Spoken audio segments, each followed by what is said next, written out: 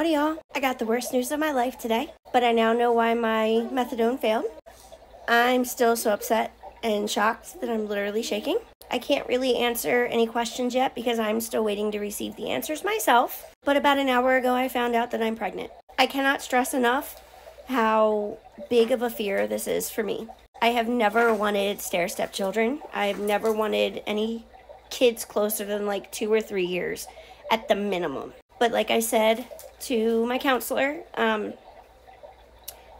found a way to make it work with being in a position to raise my child as a single mom. I found a way to make it work to be where I am today. So if I can find the way to make it work for those things, I can find a way to make this work too.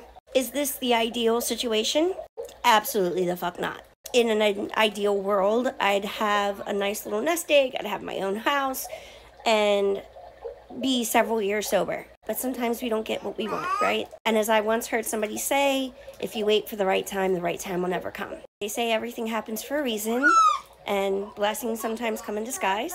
It's a new life, so I'm gonna go ahead and assume that this is one of those times. I should have blood work back tomorrow, hopefully, to find out how far along and go from there. I now have the rush of making all my first appointments and everything again, figuring out where we're gonna go for care and birth and all of that. One thing I can say is that I am nowhere near as afraid this time now that I know what happens when you get to the end. One of my big sources of anxiety through my last pregnancy was not knowing what birth was gonna be like. Now my anxiety is instead, how am I gonna be a mom to 2 babies under 2? When I've said that y'all are superheroes that do it, I absolutely meant that. I guess just wish me luck, y'all. Okay, thanks, bye.